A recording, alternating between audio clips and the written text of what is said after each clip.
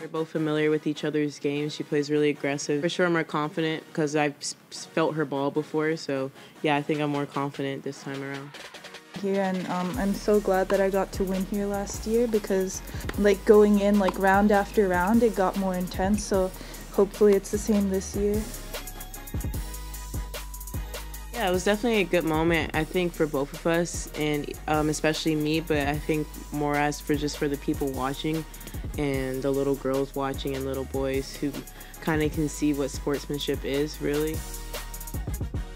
I think in general, my mindset has always been nothing to lose, really, even in juniors. Less pressure to win, and I feel like it's for me, I'm just not trying to win so much, but trying to play my best tennis on the court, and winning comes with that if I play good.